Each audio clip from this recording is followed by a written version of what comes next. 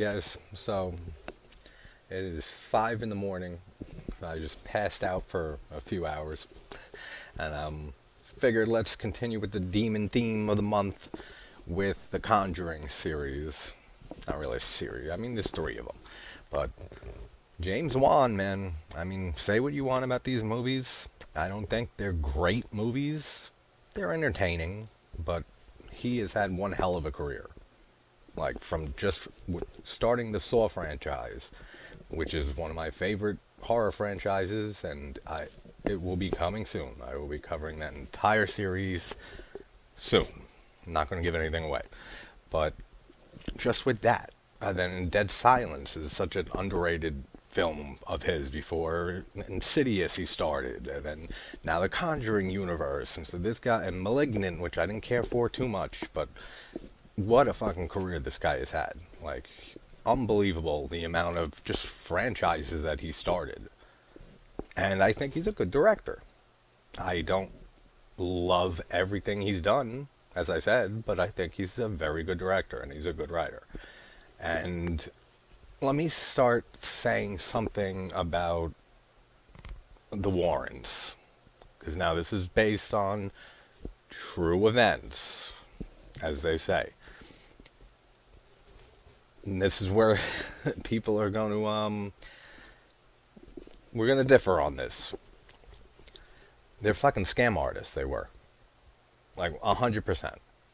Like, anyone who claims that they're a psychic, or a medium, or that they can talk to the dead, or they're spiritual healers, and anything like that, especially, and it's like 99% of the time, that they have a business, that they're taking money from you and from their customers, they're a fucking scam artist.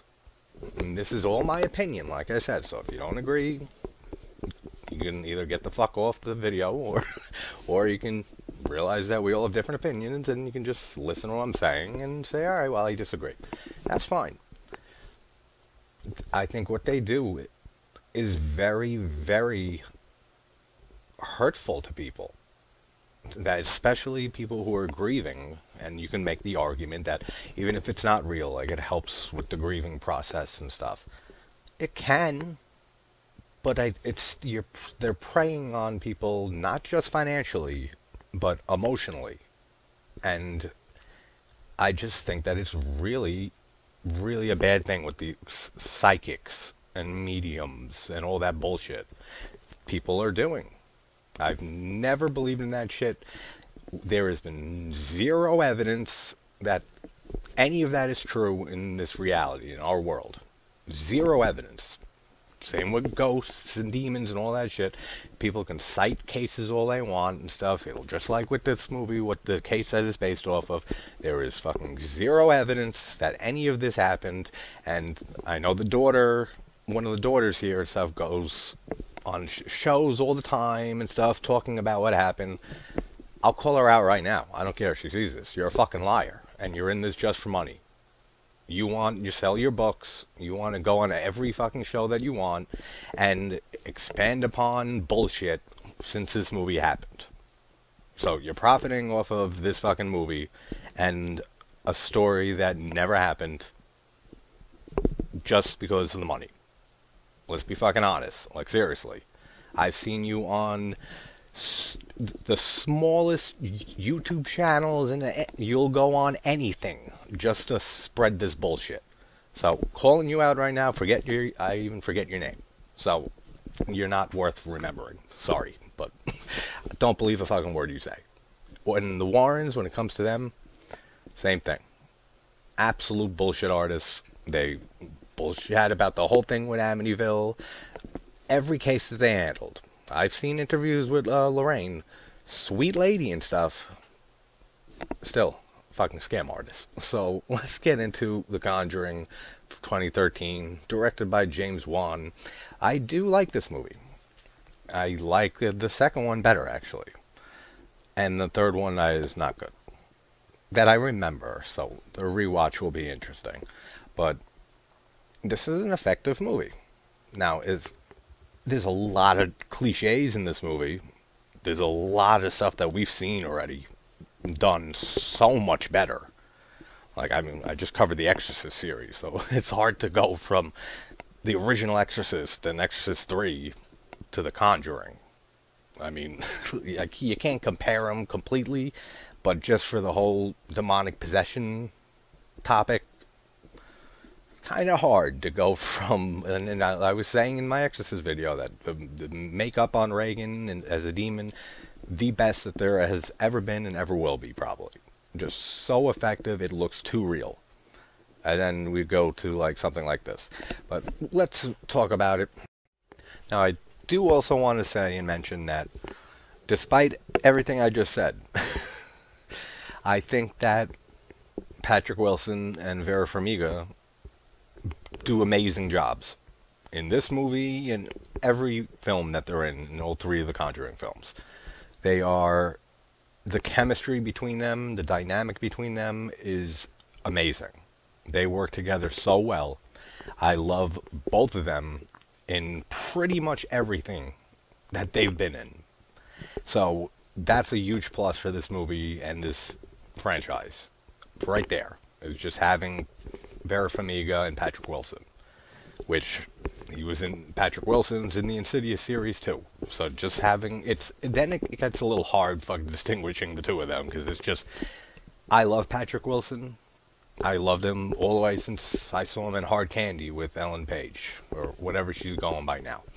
And what a fucking actor. But I always kind of see him as Patrick Wilson. Like, he kind of just has, he doesn't have that big a range as an actor. Vera Farmiga is fucking phenomenal. And this is not a knock on Wilson at all. Like I said, great actor.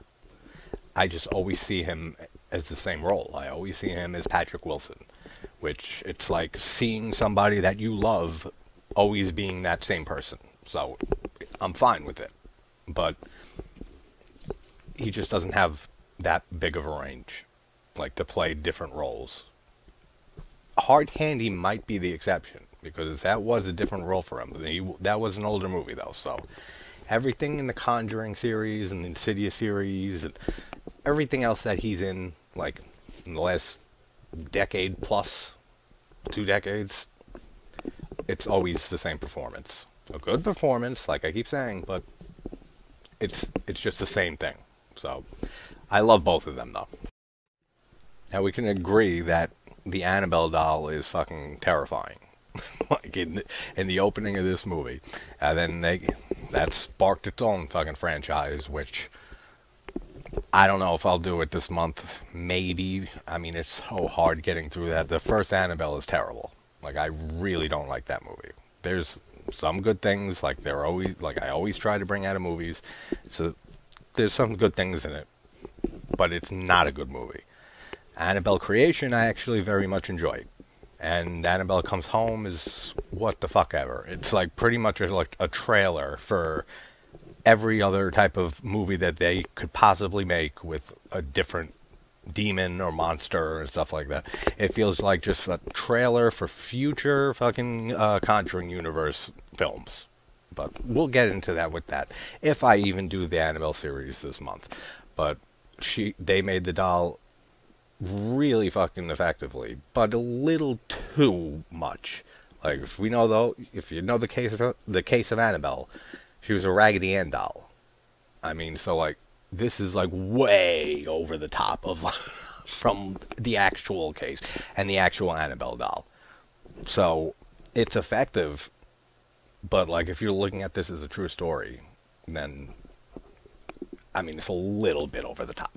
So we have the opening here of the nurses that had the Annabelle doll, and then it starts moving on its own, and there's stuff written in crayon all over the place, and they don't know what the hell's going on. They think it has something to do with the doll, and they end up letting the doll, like, letting the demon, like, get into their souls or some shit. I don't remember. I gotta watch it. 1 second.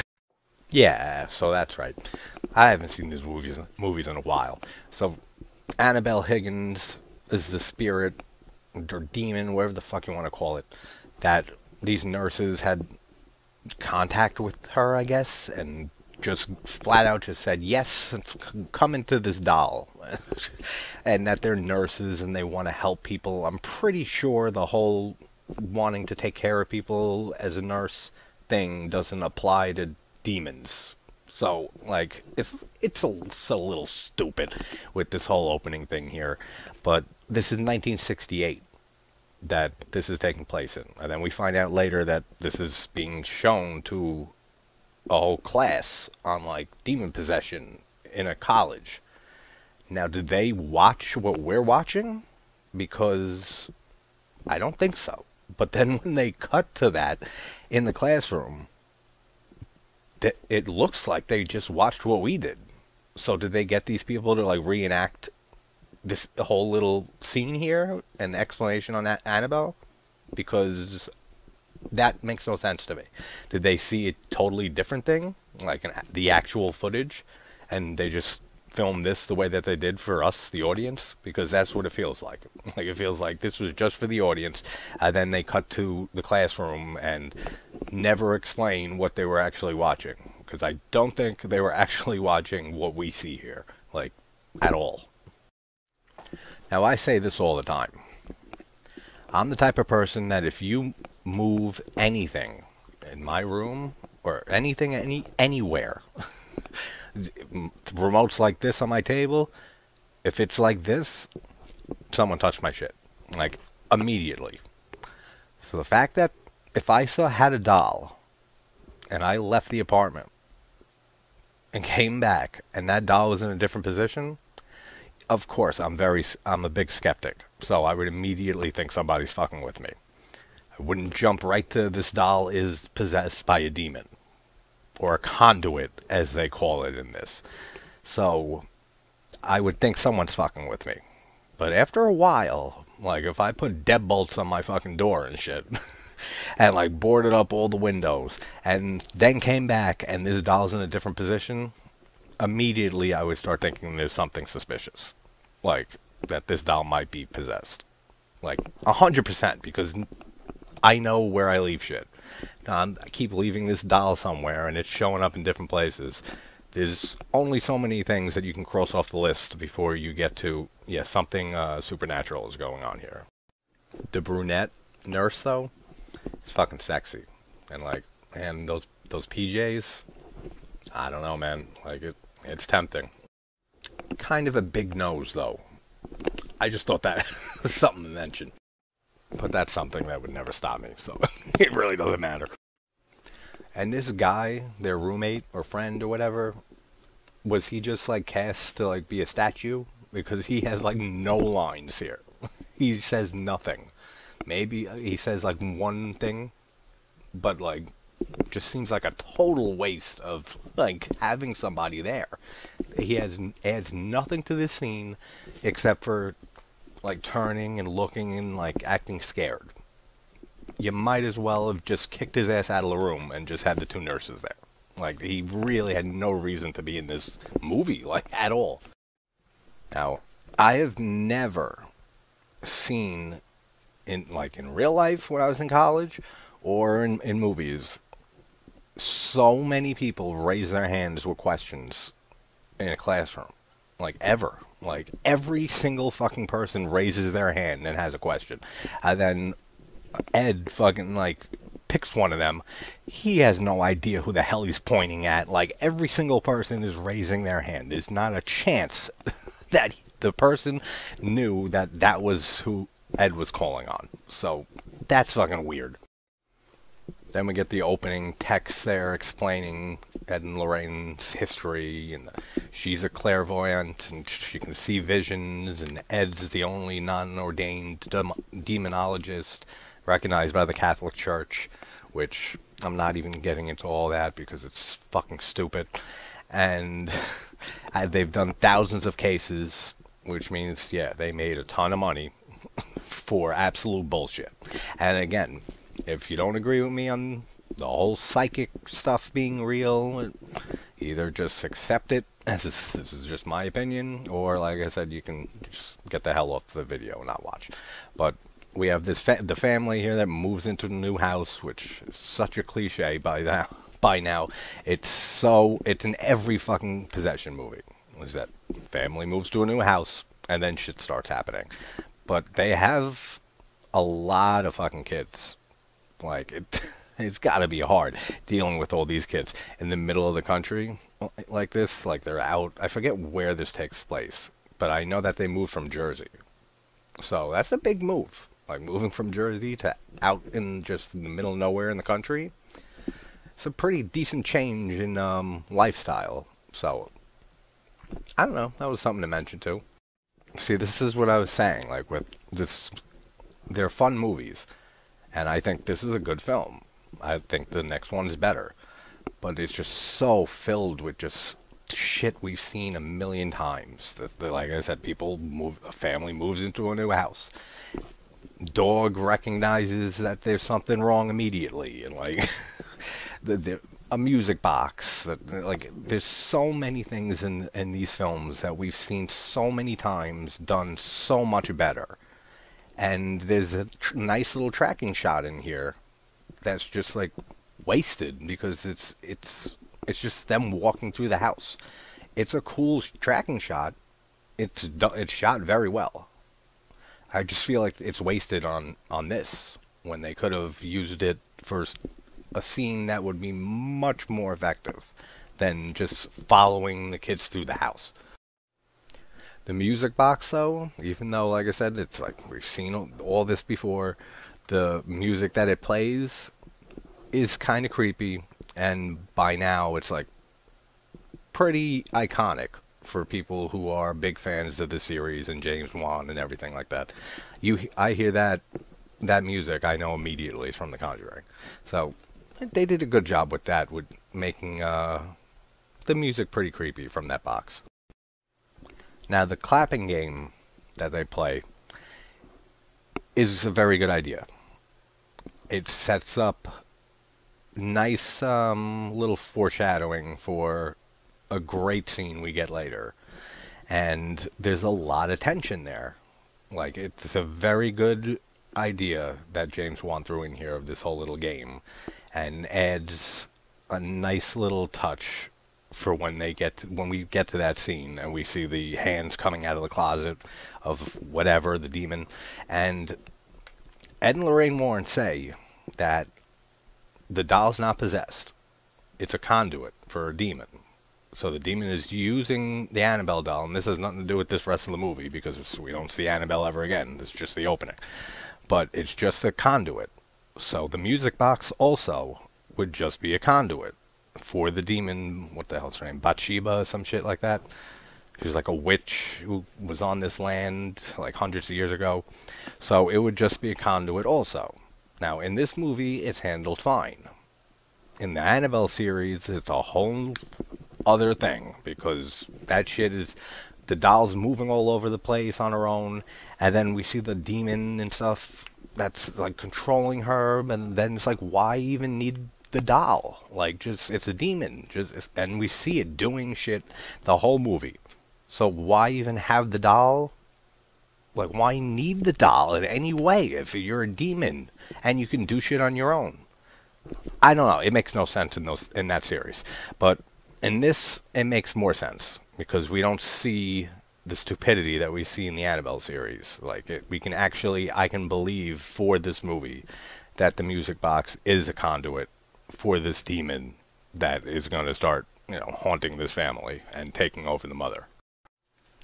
And everyone gives pretty good to great performances in this movie. All the kids, they do a good job. The mother and the father, great job. I forget the mom, the actress's name who plays the mom. I've seen her in a lot of things. Forget her name, but she's always been pretty good with her performances in anything that I've seen her in. So we have that. That's good. That we at least have very good performances here, and it feels like the 70s. Like he pretty much captured the feel of being in the 1970s. So the setting, the time period, the acting, all of that is very, very good in this movie, and it's pretty damn effective when we finally get to the end, and we find the mom possessed, and they have to do the whole exorcism and everything. So it's pretty well done in a lot of ways, this movie. But it does have, like I said, a decent amount of stupidity, and more so as we go on with this. I should also mention jump scares, which I mention a lot on this channel, that I cannot stand the jump scares that we get for the last 20 so years of just the loud noises with the down music, like a violin, or it sounds like a fucking cat screeching. It's so overdone. It's so annoying. I hate jump scares. And unfortunately, this whole series basically just goes nuts with them. So that's a big thing for me that brings these movies down. There are too many jump scares. There's not enough tension being built. This movie does have some scenes, like I said, like the clapping scene, and other ones that are very tense. But there are a lot of movies in this franchise, like the universe of The Conjuring, that are just jump scare after jump scare after jump scare, and after a while it's just like, alright already, just do something different. Like, we get it. Like, you can pop shit out and scare people for a second. And I've said it before, jump scares like this, they're not deserved. Like, the scare is not deserved. There's no tension being built. If I took something and just chucked it at your face, you're gonna react. It's just a reaction. It's the same thing with a jump scare.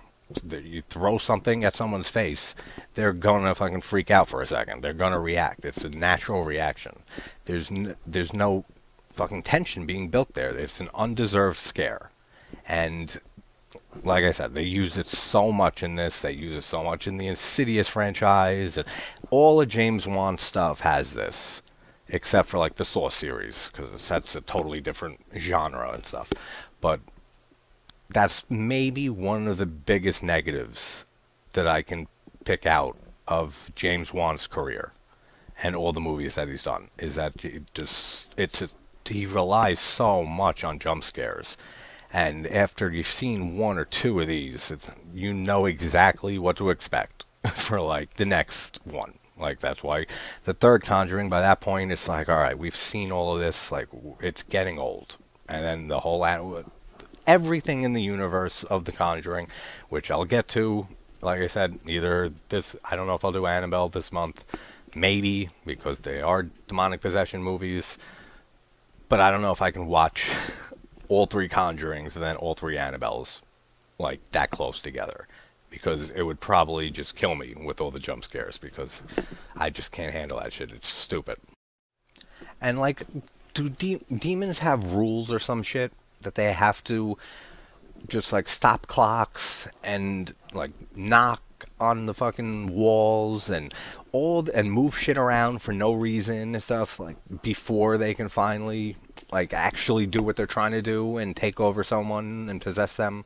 Because we see this in every fucking ghost haunting movie or demon movie.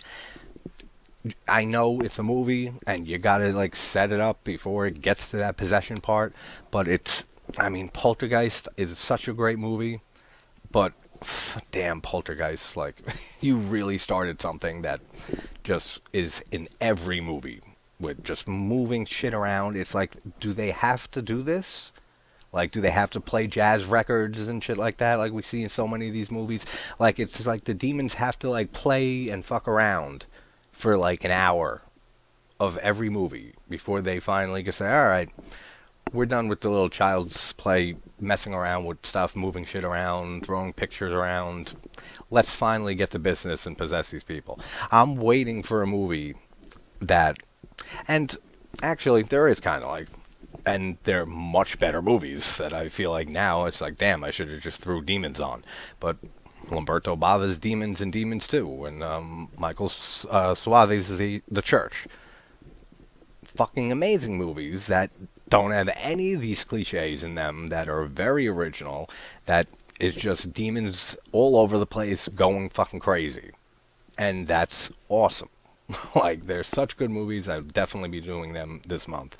And if they avoid all of this bullshit that we see in all of these demonic possession movies that are, like I said, gotta wait for them to finish fucking around with stupid little things before they finally say, all right, time to possess the person that we've been trying to possess.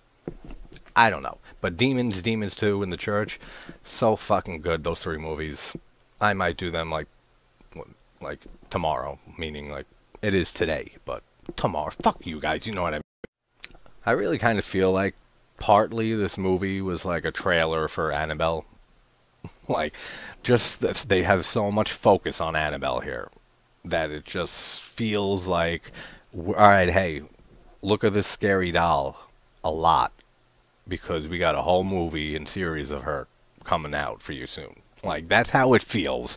And then we have this reporter that's going through their demonic conduit room and shit, where they have all different things from different cases that have supposedly are all haunted or were or are conduits, as they say in the movie, that these things are not possessed, that they're just conduits that demons use to manipulate things. So when they're going around in this room, the news reporter, he says, why not just burn them, like incinerate them? And he says that would only destroy the conduit and stuff. But isn't that like a good thing? Like, wouldn't you want to burn these conduits so that the demons can't use them? Like, I don't see the logic there at all. Like, keeping them around for what? Like, is there still demons attached to them? And they're all in that room? We see that in Annabelle Comes Home, that, like, basically all those things are still conduits for all the different demons. So they just got, like, a fucking demon room with thousands of of objects that are all supposedly, you know, used by demons to manipulate stuff in the real world and then finally possess people. It doesn't seem like the best idea, when you, especially when you have a young fucking daughter that he comes into the room, and then Ed Warren has to tell her that, like, you know, you're not supposed to be in here. Like, a kid has ever listened to that fucking advice or command or anything like that. As soon as you say you're not allowed in this room, that girl is going in that room. So, like, I know they got locks on the door. If this was real, like, if I believed in this shit, and I had a room with all of those things in it, it would be, I would not be in the house. Like, first of all, it would not be in my fucking house. It would be in another location somewhere, like a fucking storage unit, something like that, that my daughter can't just walk in there and start messing with all these things. And I can't believe it's 27 minutes in on this video, and I'm like fucking a half hour into this movie. Oh, don't do that. Half hour into this movie. So I don't know why this is going to be so long, but it is. So you guys should be used to that. And demons love static on TVs. Whenever they turn the TV on, it's always the static channel. Once I would love for a demon movie, like, to turn the TV on and it's just like hardcore pornography. Like, something that's totally different than what we see in all these movies, that is just fucking static. I haven't turned on the TV and saw static in, I don't know, since the 90s. So we see this all the time. I mean, it is the 70s, so maybe I wasn't alive then, so I don't know if there was just... there wasn't, alright? It's just stupid, is what I'm trying to say. Every single movie like this turns on a TV and there's static on it, and turns on the radio and it's a creepy... it's a song, an old jazz tune or some shit that is happy and cheery at first, and then later on in the movie it's creepy, because it's being played by whoever the fuck is there. A ghost or demon, whatever. It's another trope that's used so much, it has to be done with. Like, it has to be retired. And I do have to say that this movie, and all of the movies in the series, they are very well made. They're very well shot. The sound design is great. Like, the way that things are framed, and it's very good. Like, these are very well made films. They're good to look at, like, they're good looking movies, so they have that going for them. Like, they're very well made. Even if there are a lot of things in it that just don't hit for me, I see why so many people love these movies. Like I said, I like these movies. I don't love them by any fucking mean. Like, they're not great films, but they are entertaining. Like, I'll absolutely give it that. But the whole true story shit that is tacked on to all of them, it just does nothing for me, as you can tell by now. Absolutely nothing for me. But they do a great job with a lot of aspects of filmmaking in this movie, and it's James Wan, so I wouldn't expect less by him. Is it Andrea? That's the one of the sisters here, the one that's always going on talk shows and stuff now. I'm pretty sure that's the one, Andrea. So if you ever see this, like, seriously, I will bring you on the channel. I will tear you apart with questions, and you won't be able to answer them because this shit never happened. So that's an open invitation. If Andrea, what is it, Peyton or some shit like that, or Perron or something like that, if you ever see this, you are absolutely welcome to come on this channel and explain this whole story, this true story that happened to you and your family. And I have a lot of questions for you, and you're not going to be able to answer them because this shit's all fucking fake.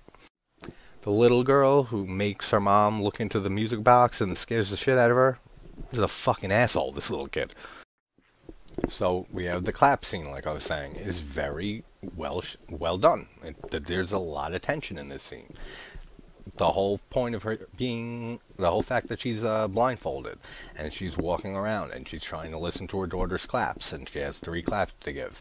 And on the third one, we see the hands come out of the wardrobe to Narnia. And I don't know the whole thing with this armoire. Like, the conduit is supposed to be the music box, right?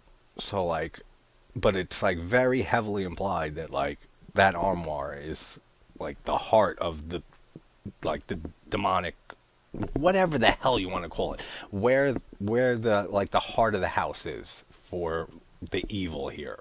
Like, we hear in Poltergeist and stuff that there's a heart in the house, and, like, the most haunted part is the armoire here, because we see a few scenes of, I don't even know what to call it, because we see that girl who, like, jumps off the armoire.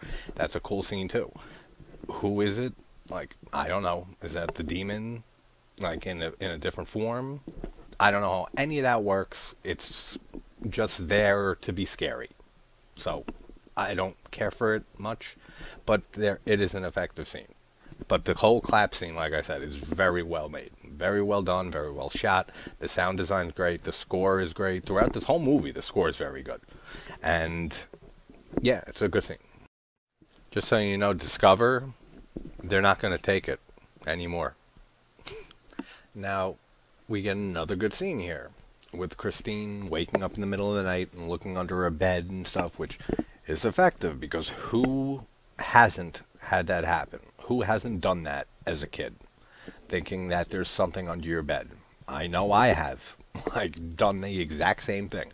Just you fucking just looking. You partially get out of bed and you look under your bed just to see, and it's scary as shit when you're a kid, because you're still not fully developed, I guess, mentally, to know that this is all bullshit, and that there's no such thing as monsters and ghosts and all that stuff. So it's a very effective scene, because it reminds me of being a kid and, like, actually being afraid of that shit and looking under your bed or in the closet or, like, anything like that.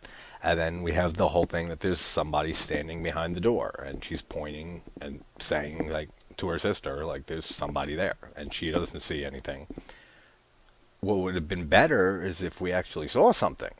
Like, that would be better and scarier, but there's nothing there. And then we get a fucking jump scare with the fucking door shutting, and it's a good scene. They could have handled, I don't know why I keep doing that. They could have handled it better. Like I said, they could have at least had something there. Like, had something standing in the shadow. Things like Hereditary. Like when the son comes down the stairs and you just see, and they bring no attention to it, you see in the fucking dark room, you just see one of the naked cult members. And again, no attention drawn to it. Your eyes have to find it. Perfect. They could have done something like that here, but they didn't. And so it kind of takes away from the scene for me. And then she ends up saying that she heard somebody say that they want the family dead. That's when you take your daughter to see a doctor, or you believe her and you get the fuck out of this house. And of course, no one ever does. Now we see the Warrens with some other couple saying that they think their house is possessed or haunted, and that it could be noises in the pipes and stuff. And Lorraine says that most of the time there's a rational explanation. Yet these people have done thousands of cases where it all ended up being fucking actual hauntings or demonic possessions and all of this. Yet most of the time it's a rational explanation, she says. So she don't even follow her own advice. I mean, they found thousands of cases of real, actual paranormal stuff. Yet most of the time it's just bullshit. It's just noises in the house settling, pipe noise. Like, really? Like, this is where it makes no sense, and you see the bullshit completely from the Warrens. And I'll also make a note that in that scene in the room with the girls, with Christine and her sister, and they finally scream when the door shuts, the parents are up like motherfuckers, and they are running right to that room. They hear them screaming, the whole house does. Just a point to make for something later. And now it's later. The mom is awake, and all the pictures and frames on the staircase all crash to the fucking ground and make such a loud noise, but yet nobody wakes up. Nobody hears this. It's just her that hears this noise of at least 7, 8 picture frames falling down and crashing to the ground and breaking. But yet everybody woke up just a little bit ago, like just from the girl screaming. So no one heard this. That's absolute bullshit. And then she's hearing the claps, and she's screaming, "Who is that?" And again, no one hears this. No one wakes up. Like, does she give her whole family Ambien at night to make them, like, really pass the hell out and sleep, that they can't hear shit? But then again, like I said, they were all right there after the door shut and Christine was screaming. And then we had the whole basement scene that they find out that there's an actual cellar in the house that they didn't know about, and there's boards that they took out, and the father said he's going to look into it. And we get a cool little scene here when the mom is looking down into the basement. Then she gets trapped down there, and it's another tense scene. It's well done. But again, just the whole fact that no one heard this just takes me out of it. Like, it really does. Like, when I pay attention to, like, stuff like that, it really takes me out of the movie. The fact that no one heard any of this noise, the mom falling down the stairs, none of this. And then finally, I mean, the dad comes and rescues her from the basement. But then, again, like I was saying earlier, with the armoire and stuff, like, being kind of like the heart of all this, the basement is also shown to be, like, the hot spot. So there's multiple hot spots of the paranormal shit going on, I guess. Like, I don't know, Andrea Perron, that's the name. Andrea, if you see this, let me know. Where was the heart of this house? Was it the basement? Was it the armoire? This is the true story, right? You live this, so answer these questions for me. I would love to hear them from you. And then we have another jump scare, but it's not egregiously bad. It's pretty well done. When the mom is in the basement, she's trapped down there, and then she lights the match, and then you hear the ghost of Rory or whatever say, "Hey, you wanna play the game of clap?" Then you get the hands clap behind her, and the lights go out. It's a good jump scare. Like, it's effective. It's creepy. Like, they do a good job with that. But again, like, this is the point where you get the hell out of the house, right? Like, this woman just was in the basement with knowing that it's not her kids, it's not her husband, and saw these hands clap behind her. And this isn't suspicious at all. This isn't scary in one bit. This isn't something that you say to your husband and say, "We got to leave this house. I just saw some shit." No, like this happens in so many movies. It's like, do demons have, like, think Cabin in the Woods, when they're able to pump like chemicals into the air that makes them want to stay together and not split up somehow, because that's one hell of a specific fucking chemical. But do demons have the same thing, like a retardation chemical that they pump out so that people don't make rational decisions, and they just say, I'll just shake that off and stay in this house? I'm guessing they do, because nobody would stay in this house after this woman experienced what she did already. The scene with the armoire, when the daughter's sleepwalking again, and she's banging her head against it, and then the doors are open, and then they look up and they see that just demonic girl or woman up there, and she jumps off of it. That's a great scene. Very well done. I saw a movie, what the hell was it called? Was it just called Doll? It's like a foreign film that basically rips off Annabelle, like 100%, and they use the exact same scene, like the exact same shot. Like there's same way, it's filmed the same way and everything. Like as soon it's like they're looking here and then they pan up and there's some demon thing up there and it jumps off of like a closet or an armoire or something like that. Same exact thing. It's called Doll, and then there's like a Doll 2, and I think there's a third one.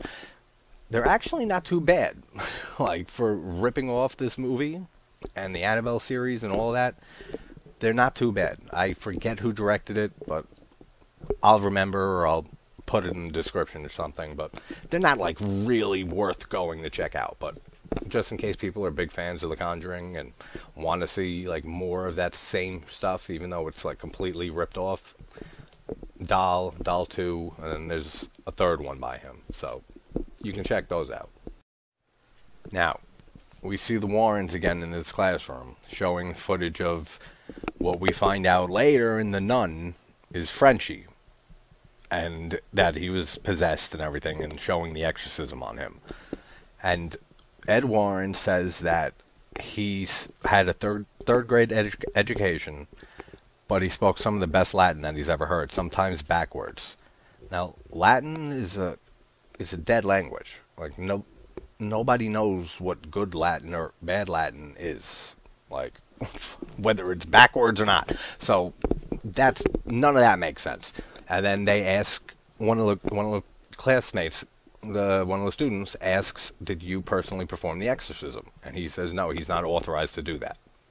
But yet we see him do an exorcism at the end of this movie. So there's so many things that just make no sense. And again, I don't want to keep repeating shit, but it's hard not to, like, watching this movie. The mom ends up going to this class and watches Ed and Lorraine and stuff, showing the whole thing with Frenchie. And then she approaches Ed and Lorraine and says, "There's something going on in the house, and can you come check it out?" And again, Ed tells her that it's usually a rational explanation. Yet these fuckers have found thousands of actual cases. Come on, man. Like, if you think of the odds of that they found actual cases, thousands of them, but most of the time it's a rational explanation. And what are these people? They had to have seen, what, a few hundred thousand of cases in order for a few thousand of them to be legit. They went around seeing hundreds of thousands of people.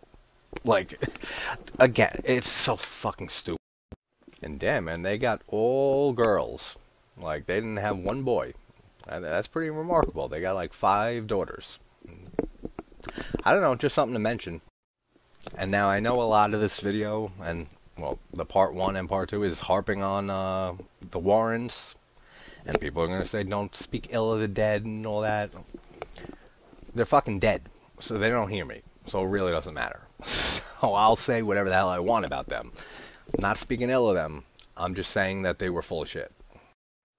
But damn, man, Vera Farmiga and Patrick Wilson just kill it in this movie.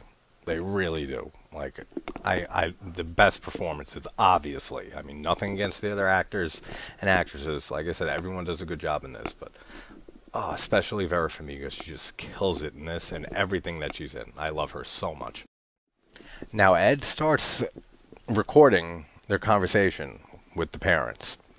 And right before that, he says, with everything that's been going on in the house, why don't you guys just move? So he says this. And then just a little bit later, he says, moving wouldn't help. Like, it's like stepping on gum. It follows you. And, I mean, he's right. It is hard as shit to get rid of gum. But he just said, why don't you move? And then says that it doesn't matter if you moved. So, again, just like contradictions all over the place with the rules and everything.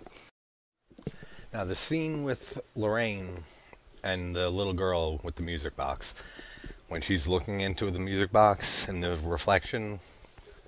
First of all, the 3 times stuff that we see in so many movies, I wish they would change that up. Like, whether it's a movie that they're trying to break a door down, it's always on the 3rd try that it opens.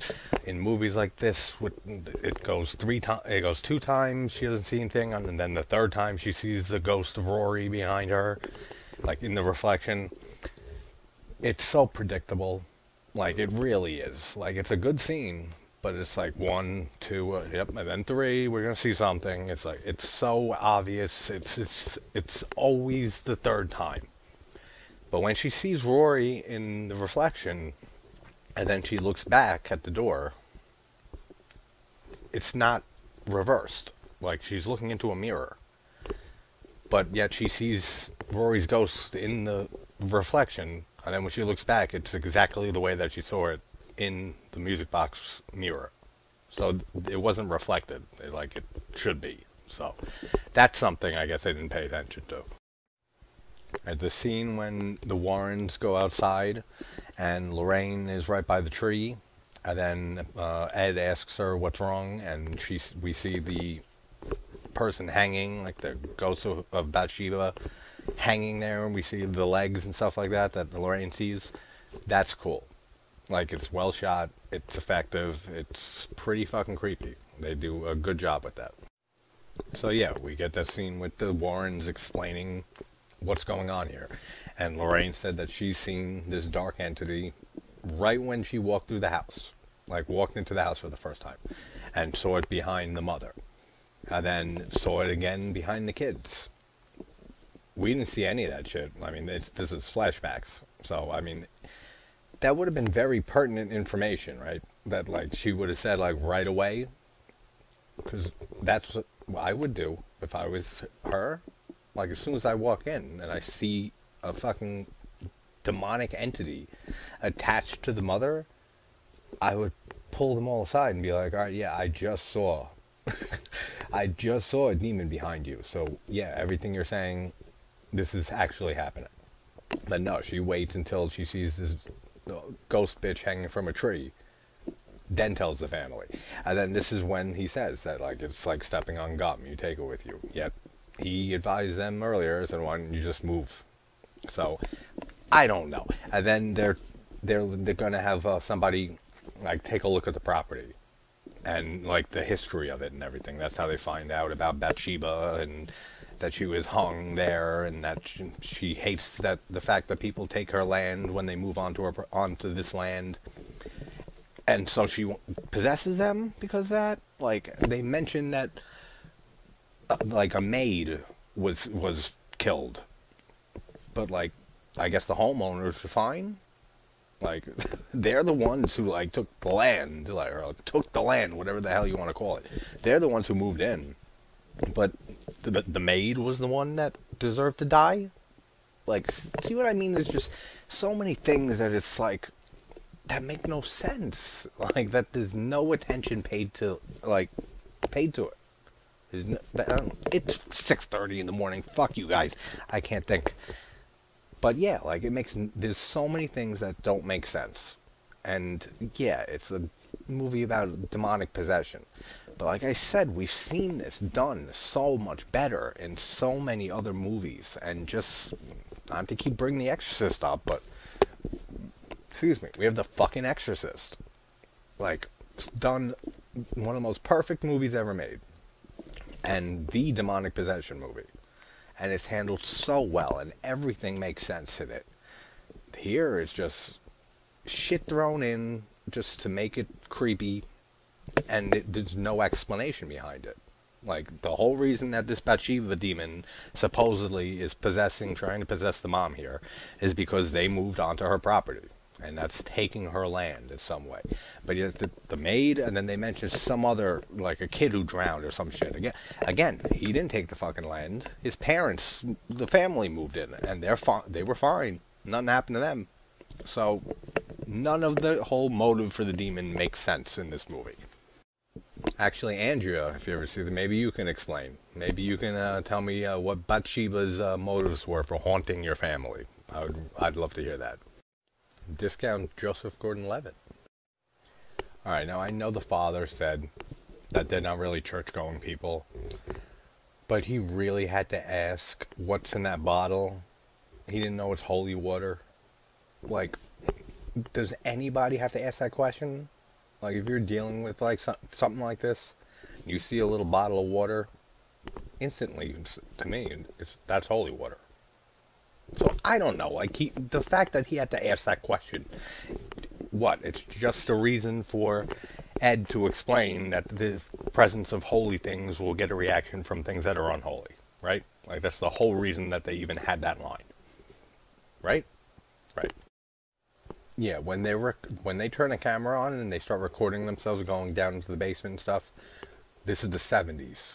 That video looks so fucking crisp and clear and stuff. Like, there's no chance that a video like that, and from the 70s with that equipment, is looking that good. Not a big deal, but it's something I notice, and it's kind of annoying. But, again, fucking Vera Farmiga, she just kills it. Like, she's just so good in everything. I love that woman to death. And again, just the dynamic between Wilson and Farmiga is so good. Like, every scene with them together, absolutely kill it. Like, both of them. They just have such great chemistry, these two actors. And throughout all of these movies, all three of these movies, they do such a good job portraying the scam artist Warrens. The scene right after when they're talking, the Warrens, and they're saying that they can get used to this and being in the country and everything, and saying that they have a beautiful family and that they have to help them. And then Ed leaves, and then the sheet flies up to the window, and Lorraine sees a figure in the window. That's cool. That's a cool shot when we see that ghost or whatever it is in the window. Like, good job with that. And now we start to see Carolyn. That's her name, the mom. I'm so bad with remembering names in movies that I really don't care about much. Again, I think this is a good film, but I don't love it or anything, so who the fuck remembers her name? Carolyn, though. And she comes out of the bathroom, looks so disheveled and stuff, and says that she's just feeling nauseous, and that, I hear my family, I gotta go. Lorraine, she looks a little suspicious, obviously, but it's like, come on, like right then and there, it's like, yeah, the possession is starting to happen. So, I don't know, she doesn't react in a realistic way. She just kind of just looks at her and just accepts, like, alright, maybe she's feeling nauseous.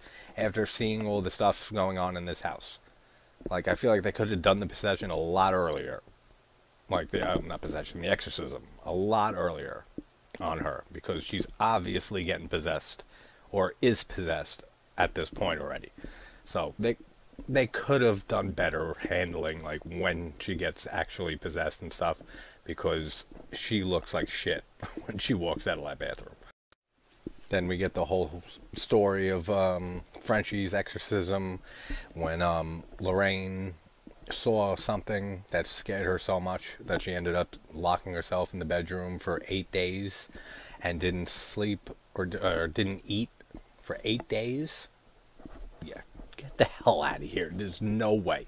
No one just doesn't eat for 8 days and is fine. Like, you cannot go that long without food.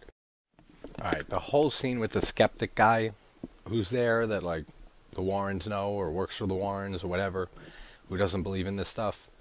And then he sees the ghost saying, like, look what you made me do, and that her wrists are slit. And then, like, attacks him, basically. I'm out, like, right then and there. Like, that's all I need. If I was him, and I say I'm a skeptic, I saw that, I'm gone. Like, I don't give a fuck about this family. Like, I am getting out of this house immediately. Now that I know this shit's real, I would be so far gone from this house. It's not even funny. So they captured on audio another voice, the ghost of the kid, Rory, that's hanging out with Cindy and saying, this is where I hide and everything. You would think that that would be evidence right then and there that paranormal shit exists. But they never showed that to anybody after this. Like, nothing. Like, they just sat on that evidence, like, evidence of paranormal activity being actually real, that ghosts and demons exist, and they just decided not to show anything and show that evidence to anybody. I mean, again, like, that's something that's a huge thing, right? Like, and they don't show it to anybody. They don't say a fucking word about this. Why? Because this shit never happened. And maybe, again, I know I keep calling you out, Andrea, I'd love to ask you that question. How come they didn't do anything with the audio recordings? I would love to hear an explanation for so much shit. The fact that when Lorraine falls down through the floor all the way to the cellar and she doesn't even break a bone, she doesn't even hurt herself in one bit, is so stupid. I mean, like, come on, man. You see how big of a fall that is that she went through just now? Like, she dropped like 3 floors down into the cellar. And she's just like dusty. Like, that's it? Like, get the hell out of here, man. That is such bullshit on every level. Again, though, the score in this movie is very good. Like, it's with most of James Wan's movies. He is very good at picking out composers for the score for the movies, because all of these movies, I can't think of one that has a bad score, and it's very effective in certain scenes. And like with this scene in the cellar, when after she takes that fucking fall that does nothing to her, another tense scene. It's very well shot, it's very well done. Like with her hearing the ghost saying that she made me do it, and then seeing the ghost like right up in her face. The makeup on the ghost, like, it looks like shit, but that's me coming from The Exorcist and stuff recently, so I'm gonna mention how it just doesn't look good. Like, it really doesn't. Like, the effects on all the ghosts in here, like the one on top of the cabinet or the armoire or whatever, looks alright, but it doesn't look great. Like, I know you can't compare this to the fucking Exorcist, like, obviously, but that's always going to be the gold standard for me. So anytime I see something like this in a movie like this and look at the makeup effects or just stupid CGI, it just does not look good, like, for me. But it is an effective scene. It's tense as hell. I don't like basements. I really don't. They're creepy as shit to me. Especially ones like this, that, like, these types of cellars that, like, they're not like furnished or anything. They're not like redone. Like, there's just bare bones of a cellar. Those are creepy fucking places. I wouldn't go down there. And so the whole scene of her down there is very effective. It's very creepy, and they do a good job with that. Again, though, the makeup kind of takes me out of it. When Lorraine hears Judy, their daughter, saying "mommy," and then sees her daughter's body like floating in the water, that's a great scene. That's heartbreaking. Like, I couldn't imagine seeing an image or whatever the hell you want to call it, a vision of my daughter dead floating in the water. Dude, you have no idea how that would creep me the hell out. And then they end up calling home, and there is actually something going on there, and they race home, and then I'm not up to that yet.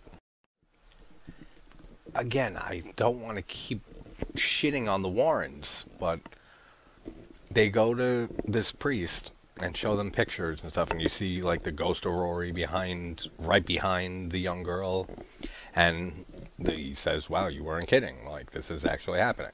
And then Ed proceeds to say that he's never seen anything like this before, and neither is the priest that they're talking to. But yet they've seen thousands of cases of paranormal shit, but they've never seen anything like this. They've never seen a ghost. That's all it is. It's just a ghost behind a girl. I mean, there's other stuff that they've seen in the house, yeah, but that evidence that they show, like, it's just so weird that it's so stupid. Like, it really is. Just knowing that, just not knowing, but just the fact that they say that this is based on true shit. Then having scenes like that, when we know that they've seen this before, like they've done thousands of cases, is what we're told, and is what they said when they were still alive. Oh, we've seen thousands of cases, and they got the whole room with all those objects and conduits and stuff like that, but yet they've never seen a picture. They've never seen a ghost, like just chilling behind somebody. Lorraine walked in the house and immediately saw something much more scary attached to the mom, to Carolyn, and then attached to the kids. And then she saw something. She saw the Bathsheba demon hanging from the tree. But they've never seen anything like this. They've never seen anything like a ghost. Like, oh God, I don't know.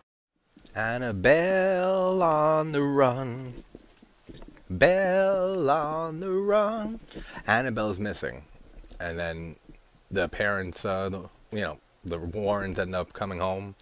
Now, the Warrens lived in Connecticut, so I forget where the house was that the Perrons lived in, but I'm pretty sure it's far as fuck away from Connecticut. So they just happened to get home just in time before anything crazy happens to Judith here, to their daughter. I will say, the whole scene when they get home, or right before they get home, when Judith's locked in the room and there's the woman in the chair with Annabelle rocking in the rocking chair, and Annabelle's head twists around and looks at her, then she's banging on the door for her Nana to wake up, and then they finally get home, and right before the chair gets thrown at the wall, Ed grabs Judith out of the way, and then she gives the line, "There was someone rocking in the chair with Annabelle." Like, that's my favorite scene in the movie. Like, favorite scene in the movie by far. Like, it's just so creepy with that woman in the chair with the doll, and just having their daughter being trapped in there has got to be terrifying. Like, to be Judith in that situation. And just the way it's shot, and the sound design is really good. The score is great, like when they utilize it in the right places. It's a very, very good scene, and it's my favorite in the movie. Like, but by a long shot. Like, that's my favorite scene. And yeah, Warrens, this is why you don't keep a room full of demonic shit in your fucking house. When you have a daughter, especially, because that's what's going to happen. You're going to have Annabelle on the loose, and you're going to have your whole house haunted, which we see in Annabelle Comes Home, which is just insane. The whole point that they kept a room of fake demonic shit is stupid, because none of this is true. But if it was, the fact that they keep a whole room full of this stuff, and see, the daughter went in there, like, and she does too again in Annabelle Comes Home, and I forget the timeline, so I don't want to be wrong on this and like knock it, but I forget when Annabelle Comes Home takes place, what year it does. So I don't know if that was before this movie. No, it's not, right? It's after, because Judith's older in Annabelle Comes Home, so it does come after. So she should know in that movie to not go in that room by any means, because this shit happened to her when she was young, and it scared the hell out of her. So that whole movie is kind of like a whole question mark now, because why in the world would she ever go in that room or let her friends in there or anything after she knows exactly what can happen, especially with the doll, because of this whole thing that happened to her when she was younger. So I don't know, I'll talk about that in Annabelle Comes Home, but that's weird that she doesn't remember That's kind of a hard thing to fucking forget. So, I don't know. It doesn't make sense to me. And, like, when we can finally see Carolyn possessed here and stuff, a great shot of her being, pulled down to the basement, and she's holding on and stuff for dear life, and then she gets pulled away. It looks good. But the makeup on her, for, like, being possessed, it looks terrible. Like, it really does. And I'm not even going to mention the movie that I talked about before, just to compare it, but even not comparing it to that, it looks bad. Like, it does not look good. And it's not effective. Like, it doesn't work for me. The whole look of her being possessed in this movie. And the exorcism itself, which we're about to get to, but, like, they could have done so much better with that. Well, I got that same ad that I accidentally stopped the video before. But just so you know, Discover, they're not going to take it anymore. They got Twisted Sister playing in their commercial. So I don't know what the commercial's for, because they don't fucking really tell you. It's just like a lot of commercials that just random shit happens and you don't even know what they're advertising. But that's what I was trying to say last time at the end of the previous video before I ended it. I guess not worth mentioning because it fucked the video up and now it's in 2 parts. But you know how I plug commercials, so there you go. Discover, they're not taking it no more. Possession's going on. They need an exorcism. We gotta call Father Gordon because Ed Warren's not allowed to do exorcisms. Oh, he's too far. He's not gonna make it. Fuck it, I gotta do it then. Come on. It's like, really? Like, he really didn't need that guy at all because this was just gonna happen. And he knows how to do exorcisms. So he should just be doing exorcisms. Fuck the church. Like, seriously. Like, he really can't just do this on his own. He does it here. So, and then doesn't he do it? Well, Farmiga does. Lorraine does in the second movie. Gets rid of the demon, too. In the stupidest way, too. Well, I'll get to that in that movie. But, I don't know. The whole thing, there was no need then for that whole scene of them going and showing the evidence to the father and having it pushed to the Vatican. Because it just ends up with fucking Ed doing the exorcism himself. So, stupid. And this whole part of the exorcism before, like, we see her, like, facing it, and it's like, let's just throw a sheet on her so we don't have to fucking do effects and, like, make her look possessed. That's exactly why there's a sheet on her head. Because they wanted to save money and not do and worry about effects on her. So that's a good idea. If you ever can't do effects for a possession, just throw a fucking sheet over her head. And then there you go. You don't have to show anything. And it's another trope that we see in all of these movies with just birds that fly into the house and just die. Because they're stupid birds. Like, I don't get it. Like, birds know how to fly very well. And they know not to just fly head first into a fucking building. Like, it happens every now and then, I'm sure. But we see this in every fucking demonic possession movie. Like, for decades now. And if I see another bird soon, I'm like, I can't. After the whole the whole double feature of Birdemic 2 and Birdemic that me and some great people streamed the other night, that's enough birds for me. I mean, it's good to see, like, an actual bird and not, like, the cheapest fucking CGI bird that you've ever seen. But I don't want to see any birds for a while. But damn, man, Ed speaks some of the best Latin I've ever heard.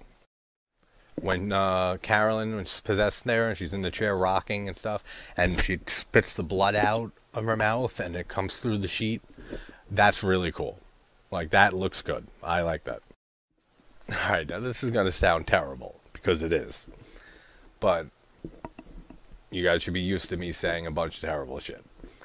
And no, I'm sarcastic. I'm being sarcastic here. Just making a point. Couldn't they just kill her? Like the mom? Like, seriously? Couldn't they just kill her? And then the demon would be gone? Because it can't possess her? And then the rest of the family would be fine. So, like, kind of like a sacrifice for her family? Couldn't they just, like, cut her fucking head off? Like, dismember her body like a deadite or something? And then they'd be fine. I don't know, just a point. I know it's terrible. I already said that, so that shit's off the table. I already said that it's bad. But it is an option, right? Like, I'm pretty sure it is. But the whole thing with her, like, the chair levitating and then flipping upside down, that looks cool. Like, that looks really good. So there are some good things in this exorcism ending here. There's just a lot of dumb stuff, too.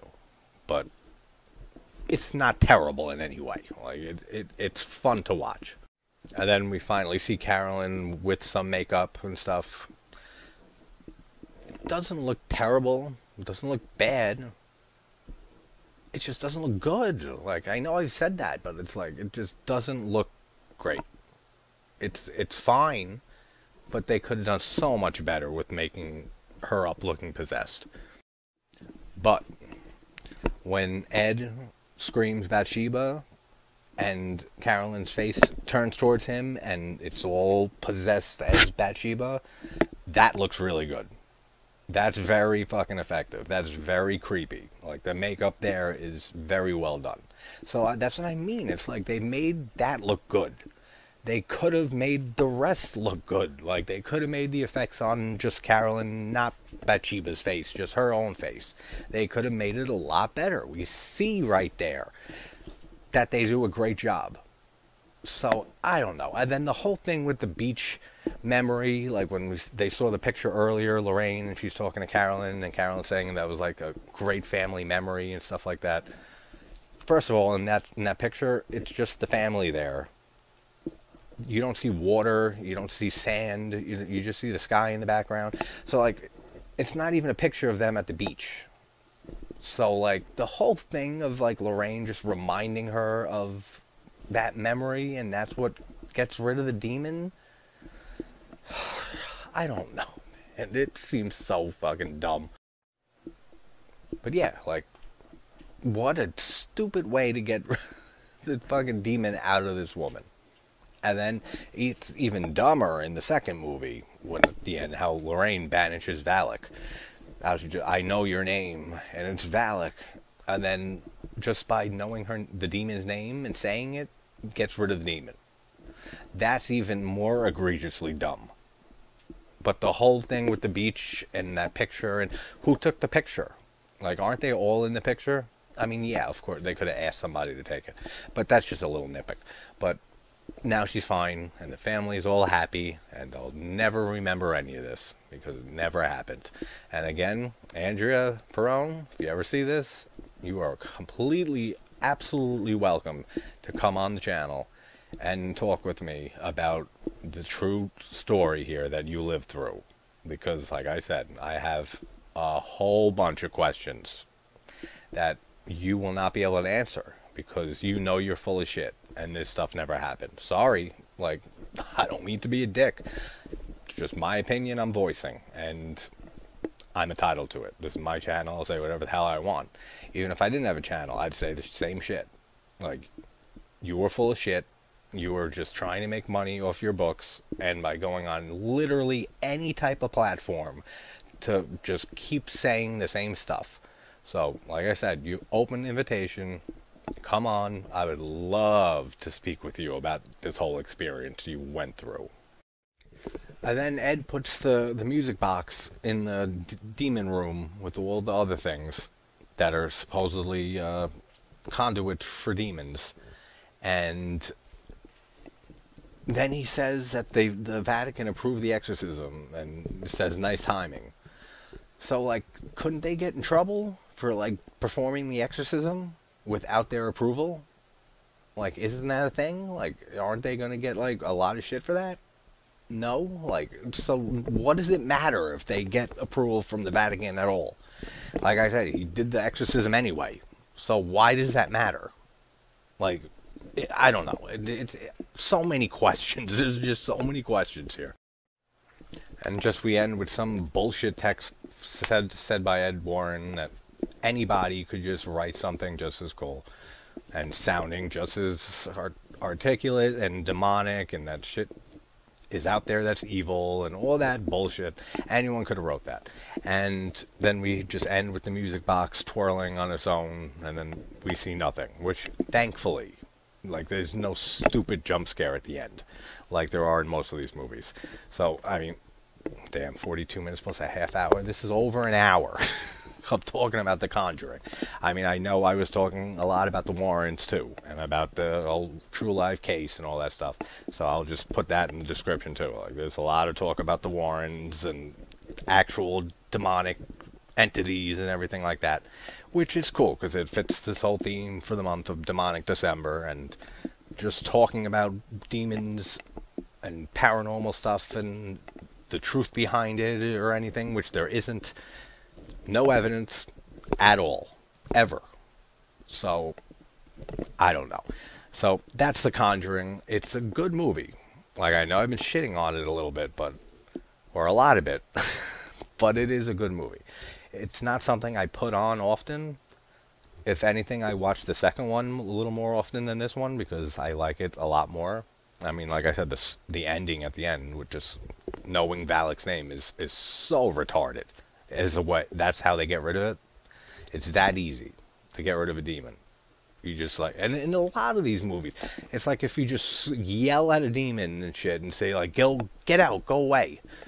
They listen, and that's all you gotta do. Just yell at a demon, and that's its kryptonite, and it'll leave. Like, I don't know, man. Like, it's so, like, I don't even know the words for it. That's 7:30 in the morning. Like, I don't know the words for it. Just the whole idea of saying that this is a true story or based on true events, which we hear in so many fucking movies and they're never fully based on the true thing. Like, it's just inspired by true, like Cocaine Bear that's coming out soon. Echo, if you see this. That whole shit with Cocaine Bear. Yeah, of course it's a movie, so but it says based on true story. Yeah, we looked up the true story. Echo did. Some guy had too much cocaine in his ass, smuggling it into the country, and jumping out of a helicopter or something, or a plane or some shit, with a parachute, and for some reason he had so much cocaine shoved up his ass that gravity just dropped him to the ground. The parachute didn't work, and he died. And then a bear came and ate it out of his ass, but he ate the cocaine, the bear, and he just keeled over and died. So he didn't go on no cocaine binge crazy killing spree that they're advertising for that movie. So just every movie that puts in that is based on a true story, I hate that. Like, unless it's like an actual like true crime thing or like an actual event that really did happen, that's grounded in reality, and it's an actual thing that happened. Like when I just did The Girl Next Door recently, that was an actual case, and I actually looked into a little more on the case after I saw the movie. It was even more horrific what happened to that poor girl than they show in the film. So, I mean, movies like that, fine, with the whole based on true events. Putting it here in The Conjuring because of a story that was told by two people, the Warrens, that investigated this case and have zero evidence to prove any of this happened. Calling it a true story is just fucking bullshit. It's an absolute bullshit marketing ploy. Like 100%. And I know I keep saying it. Andrea, you ever see this? Come on, I would love to tear you apart. Like, I really would. Like, because I have questions you will never be able to answer. So, that's The Conjuring. I'll get to The Conjuring 2. I'm going back to sleep right now because I slept early and now I'm still tired, if you can't tell. Like, I can't even articulate my thoughts right. But I'm going to bed. And after that, I'll watch The Conjuring 2, which I enjoy a lot more, like I said, and I will have a video up on that. So wherever you guys are from, hope you're having a good morning, afternoon, or night, and I will see you guys soon. Take care.